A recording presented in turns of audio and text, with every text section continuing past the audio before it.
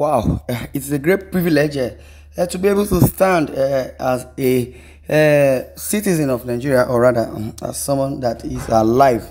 This will be Abba Kyari and the wrath within his territory. Then is coming by Olusegun Adeniyi. Have you ever heard how they catch monkeys in Brazil? That is Julie. Let me tell you, they put a knot in a bottle and tie the bottle to a tree.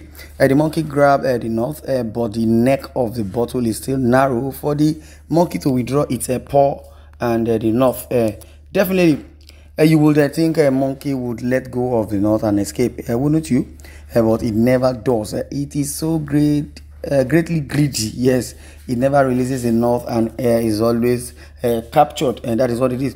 And now if you capture that animal, definitely yes, it will be a prey. That is how it's been done. You would think the monkey would let go, that is it, the knot and escape, but wouldn't you? But it never does. It's so greedy, it never releases the knot and is always captured.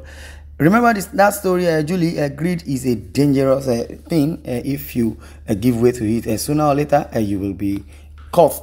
Yes, and that is the narration of Abba Kyari. And rather, readers of this page are aware that I am a huge fan of the late British novelist Bŕàźìڵ Raymond, best known by his pseudonym James Hadley Chase. The foregoing was lifted from one of the novels, The Paw in the Bottle. The central character, 8-year-old Julie Holland, refused to heed to the warning of the lenient judge. Anybody who has read the National Law Drug Enforcement Agency, NDLEA, and police statement regarding the suspended Deputy Commissioner of Police, DCP Abba Kyari, must come to a certain conclusion. The way a supposedly super cop walked into an elementary entrapment is indeed very telling. One would imagine that someone who was already a subject of investigation and indictment by the FBI, Federal Bureau of Investigation, FBI, would be circumspect in his dealings. But greed has not only upended Kyari's career, it has also exposed the rot within the security law enforcement institutions in Nigeria. Let's be clear, in other societies, Abba Kyari would have long gone be released from the force to pursue vocations where his talents were more seated. Tailoring Moxman, showbiz, etc., he was certainly not suited for law enforcement. While heading the notorious Special Anti-Robbery Squad, SARS, Kyari built a reputation for both corruption and gross human rights violations, but a well-oiled media machine and high connections within the police hierarchy and the political establishment made Kyari untouchable, despite numerous allegations of impropriety against him. In 2019, both the National Human Rights Commission, a federal government agency, and Amnesty International accused Kyari and intelligence and response team (IRT) he then led of illegal expropriation of proceeds of crime to the tune of hundreds of millions of naira. And the allegations were casually dismissed by the police. Such was Abba Kyari's seeming invisibility that he could even wave off damning details from the FBI about how he was allegedly recruited and paid by an internet fraudster to deal with an opponent. In fact, his response at the time was to post a screenshot from someone else's social media platform, which quoted a lady as saying, "Abba Kyari arrested me. He didn't charge me to court, but kept me to himself." And below it, he inserted this message.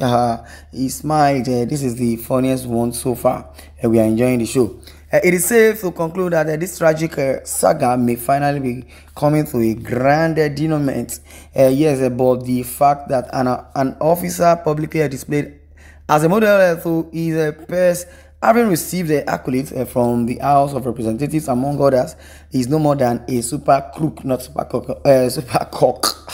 raising questions about our country. Even before this drug scandal came in, the import of the 419 charge for the Kyari case, which Kyari is wanted in the United States, can be drawn from the Deming Department of Justice, DOJ, statement in June 2020. It reads, foreign citizens perpetrate many business email compromises, scams. Those individuals are often members of transnational criminal organizations which originated in Nigeria but have spread throughout the world. To now add the fact that our most decorated police officer may also be a scammer and drug dealer, drug pusher, then only compounding our image problem. But while the link between law enforcement and criminal kingpins has always been easy in Nigeria, this saga may have connected the dots. That is what it is, a dot in the circle. Might have connected the dot, and the police authorities who allowed a suspended officer to remain on inactive duty are fighting back in a manner that exposes the dirty linen of law enforcement in Nigeria. That is what Buba Mara wants to correct. The import of the police statement is that if Abba Kyari had not moved against the two drugs smugglers reportedly cleared by NDLEA officials, we probably would never have heard these sordid tales. And for effect, the police added that their investigation also established that the international narcotics cartel involved in this case have strong ties with some officers of the NDLEA who are on their payroll. What the exchange between the police and NDLEA suggests is that we have unwittingly created a situation in which many of our law enforcement personnel are no better than mercenaries for hire. Nothing better exemplifies this situation than what happened in Oshogbo, the Osun State capital, on Tuesday. Although media focus is on the shocking outburst from the Interior Minister Ogbeni Rauf Aregbesola against his erstwhile political godfather, the real scandal is the role of the Nigerian Security and Civil Defense Corps (NSCDC) and the police in the breakdown of law and order during the minister's visit. Personnel of these two federal institutions expected to keep public peace and obviously taking sides with politicians, given the statements released by their spokesperson or spokesman. It is this sort of a privatization and politicization, yes, that is what, of security and the corruption it breeds that has fostered on us the DCP Abba Kyari of this world. It has also endangered a situation in which Nigeria finds it very difficult and find itself in the vice grip of criminal warlords. Now we are in the midst of beasts, we are in the midst of criminals, and we are in the midst of criminals or warlords while the Abba Kyari drama is still on. The Economic and Financial Crimes Commission (EFCC) reportedly secured from court the final forfeiture of a proceeds of corruption from a military officer. The 24 property scattered across Kano, Kaduna, Borno, and cross River State, compromised land, shopping complexes, gas stations, fuel stations, cumulatively valued at 10 billion naira, according to the EFCC.